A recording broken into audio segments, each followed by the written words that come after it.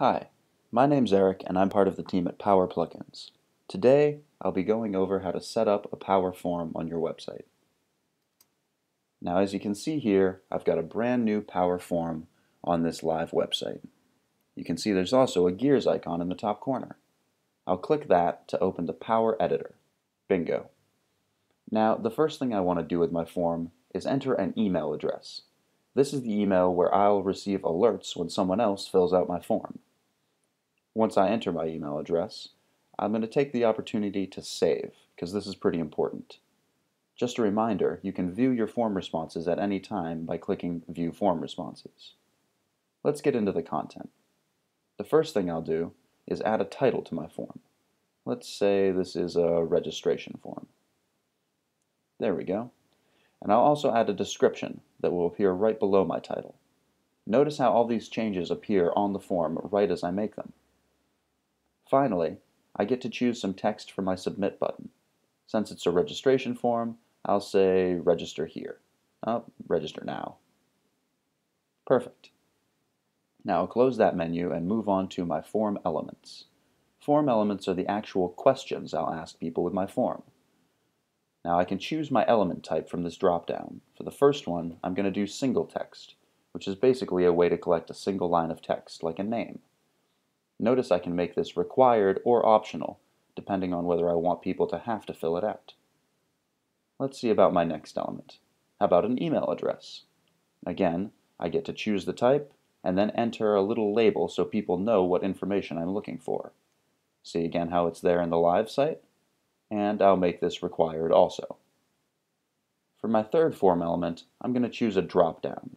Now drop-downs are a little bit more complicated than text or email, because you have to add options. Now options will appear in the drop-down when somebody goes to fill out the form, just like you'd expect. I can enter my options right here. Now each time I want to create a new option, it seems like I would have to go and click the Add Option button, and then enter the name for that option. And this is fine, especially if you only have to enter 2 or 3 options at a time. But there's a little trick I'll show you in a minute that makes this much faster. Let's get rid of those options and start again. Now what if I had a lot of different options? See how I'm entering a series of options with commas between them? Now check out what happens when I copy that out and then paste it back in. Bam! All of my options are separated into different options based on the commas in between them. Basically, it's like a comma-separated value string. So if you need to add a lot of options, that's much faster than typing them out each individually. Cool. Now, drop-downs are one way to get different information from people. There are 2 other form element types that are pretty similar. One is called multiple checkboxes. The other is called radio buttons. Let's do radio buttons first. Radio buttons work a lot like the dial on an old-school radio, in that there are tons of options available, but you can only select one channel at a time. This is great if you want to give people multiple options, but let them only select one. So for my registration form, I'll do when someone wants to sign up for a class. Bingo. I can also change the orientation of these to vertical or horizontal. And of course, I can also make it required. There we go. And I'll turn required on, because I need this information. Now, for comparison, let's do a multiple checkboxes element. Here, I do the exact same thing, entering a label and adding option names. There we go. I've got my options. I've set it to required off because I don't need this information. And on to my next element. How about date and time? This is pretty straightforward. You can choose to have someone fill in the date, the time, or both.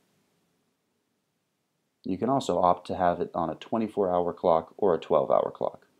Since we're working in the US, I'll stick with a 12-hour clock. And how about one last element? This one I'll make a paragraph element, in that it's a way for me to collect longer, more complicated information from someone, like a paragraph. This is great for special requests, comments, etc. And I'll save my form, because I don't want to lose these changes. Now, just to see how the checkboxes versus the radio buttons work, check this out. See how I can select more than one of the checkboxes, but only one of the radios? Pretty cool. Now let's open up the Power Editor again by clicking the gears icon, and we're back. Now we've set up most of the content for my form, but there's also the option to get a little bit fancy. What if I want to require a payment with my form? After all, this is a registration form. I'll go into Payments, and again I'll enter an email address. This must be the email address I have tied to my PayPal account. If you don't have a PayPal account, you'll need to create one, because that's how we do transactions. Now I get to set up details of my product. Power forms are great for selling one product at a time. If you need to sell more than one product, you might check out our Power e-commerce plugin, as that's much better for this. But since I'm just selling one product, I'll enter a cost, give it a name, and I can allow the buyer to choose the price if I want, but for my situation, that doesn't really make sense. I can also prompt the user for an address if I need to ship something to them, and include shipping prices if there's an actual package to be delivered. Now down here you have the option to show a price summary in your Power button. Now you see that price down there shows up next to Register Now. You can turn that on and off with this toggle. Now that I've filled out my product info, I'll close out the Payments menu and head back to my form elements. There's going to be some slight changes in here now that I'm taking payments. You remember my radio buttons and checkboxes? Well, all of those options that I created now have another feature to them. For every option, I can choose to have a price change depending on that option. To add a price change, just find the little box that says price change and enter a dollar value. If you want the price to go up, just enter a number. If you want the price to go down, enter a negative sign and then a number. In my case, I'm going to make my +1 option cost $25 more, and I'm going to make bringing a kid cost $20 more, because kids are crazy. Bingo! And you see how those prices are reflected on the actual form so people know what they're getting themselves into. Again, I'll save. Now we've done a pretty good job of setting up the information my form collects. But what happens after a user fills out the form? This form has some options. I can choose for it to be a single submission, I can choose to clear the form, redirect to a new page, hide the form, or show responses. Each of these will work for you in a different situation depending on what you're trying to do. In my case, after someone fills out the form and submits my payment, I'd like to send them to POWR.io because I love POWR.io. Now we'll save again, and I think that just about wraps up my content section. Let's move on to design. This is where I'm going to change the way my plugin looks on the page.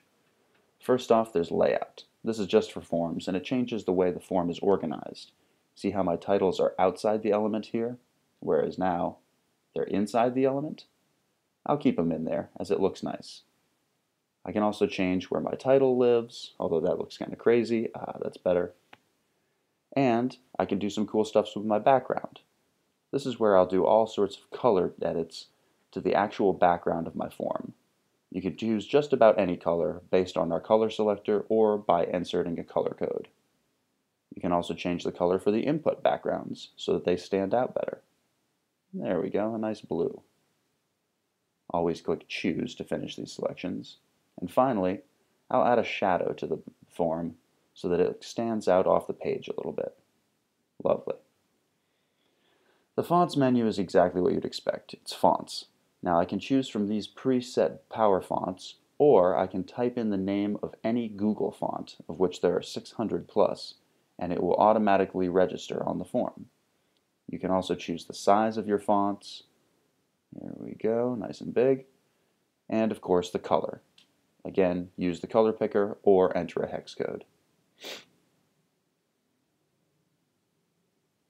Now the fonts are all controlled differently for different aspects of the form.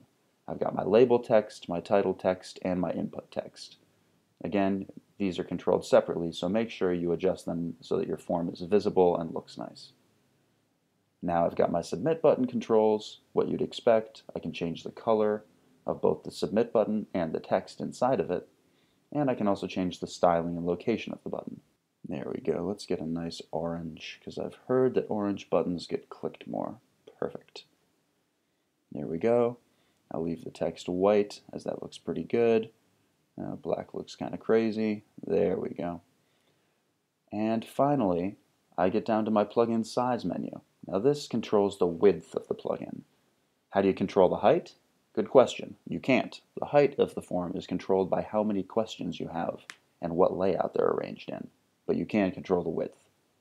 Now I'll set my border radius. I can make it look really terrible like that, or very nice like this. And I can also control the corner angle, so I can make it more square, or head back to the other end and make it more round. See those cool corners. And again, I'll save. So that's the basics of getting my form set up, and this is exactly what I was hoping it would look like. But what happens when someone fills out my form? Let's see.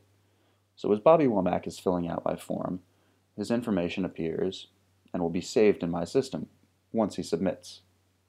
He selects a morning class, he's bringing himself and a child, picks a date in November, and adds a little statement for me or a comment. So his total bill shows up at the bottom and it'll be $75. And when he submits, bingo, redirected to PayPal. Now here is where you'd have to come to finish your transaction if you were filling out this form. Back on my form page, the form is now filled out, and if I pop open the POWR editor, I should be able to find that form response in my form response dashboard. I could click View Form Responses or go down to the Admin panel where there's a little 1 number, and it's right next to New Submissions. Basically, this is just alerting me that I've got a new submission. And in my form response dashboard, here it is. You can see all of the answers he entered, the exact time the form was filled out, and whether a payment was made or not. And that's it. You've now set up a POWR form, and you're pretty much ready to go. Have fun, and let us know if we can help with anything by going to powr.io. Have a good one.